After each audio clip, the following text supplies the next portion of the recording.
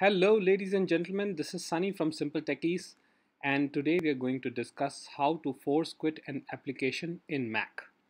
So, in Windows, you must have seen many times that whenever a program freezes, you press Alt Control Delete, and basically you close the program forcefully. So, how to do that in Mac? It's pretty simple.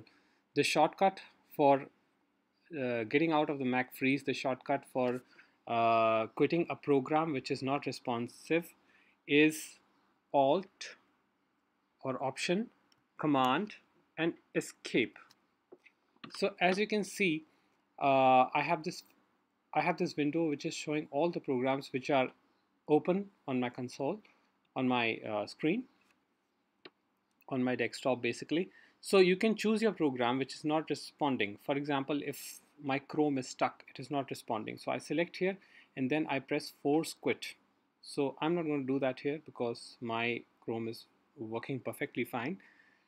So force quit basically removes the process from the system.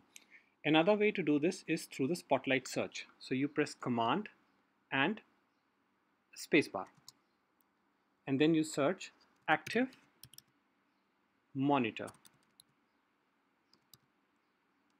Wait, yeah, activity monitor. I'm sorry, not active monitor, activity monitor. So this is basically listing all your processes. You can see Google Chrome, Atom, Terminal, all those programs are listed here. And this is also one of the ways you can force quit a program. So you just have to press this cross button over here. So if you press this cross button, it asks you, do you really want to quit this program? If the program is not responsive, not responding, then you can press force quit.